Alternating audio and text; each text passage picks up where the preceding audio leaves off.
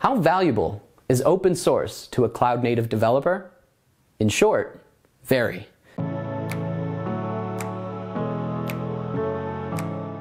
Hybrid cloud technology is accelerating. Adoption, particularly while we're socially distant and taking advantage of more digital services, is growing. What some are missing is that the code that does the heavy lifting of hybrid clouds is open source. Linux, Kubernetes, Istio, and others. Most developers prefer an open hybrid cloud to avoid lock-in. A recent study from O'Reilly, in collaboration with IBM, of more than 3,400 developers and IT managers, also shows that developers are getting hired based on these open source skills that underpin cloud technologies. These skills make them more flexible, secure, and competitive in the market.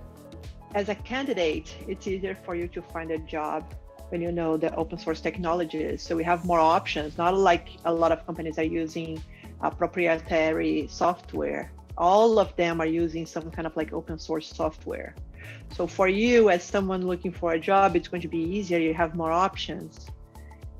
Me as a hiring manager, as someone that is hiring someone, I feel that having the open source knowledge, you have the flexibility to adapt to whatever I need you to do. If I were to hire someone and they come to me and say, hey, I'm a contributor to this open source and I've done this in the past, or I open source a project, it does show me that they are capable of adapting. The study showed that 65% of developers consider that skills related to the underlying open source technologies behind commercial cloud platforms are beneficial to their careers. So the way I actually got into the open source world was I originally was going to be a network administrator.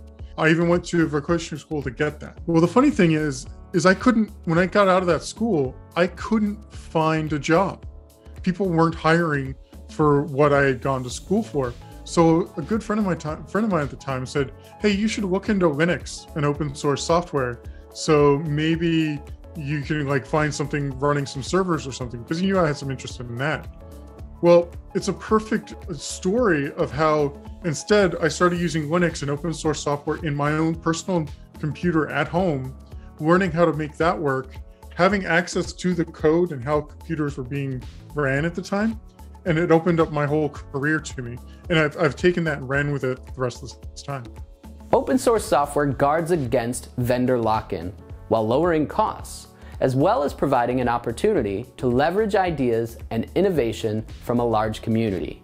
And if you are a beginner, for example, it's so important to have a community around so you can start and continue your career, for example, as a data scientist. Where in a closed source software, usually you don't have community, usually you don't have a group where you can learn together. It's harder to get into the data science career using a closed source. Developers also understand that open source software significantly outperforms proprietary software when it comes to flexibility, satisfaction, speed, quality, security, and functionality. It would be a mistake not to consider using open source components as part of your commercial product. I think a terrible mistake. If you were trying to build a proprietary operating system, that would be even unthinkable. Just use Linux. Roughly 70% of developers said that if the choice of clouds is up to them, they'd prefer to work with an open source based cloud platform rather than a proprietary one. Because of open source and cloud providers adopting that and trying to stay as close as they can to the upstream open source allows for standardized APIs and tooling. One of the great advantages of IBM Cloud is that we are very close to the upstream code to run our software.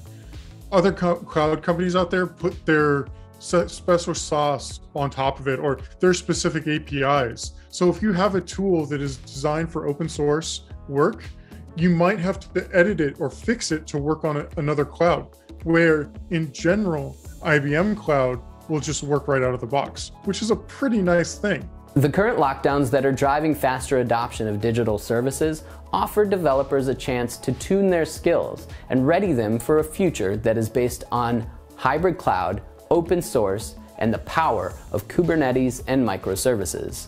Having these skills offer both the individual developer and their organizations more flexibility and future growth. Download and read the report at ibm.biz/O'Reilly-open-report. We also invite you to join a live workshop or self-paced learning to skill up for an open source hybrid cloud future. Visit developer.ibm.com/OpenShift-World-Tour. The more open, the better.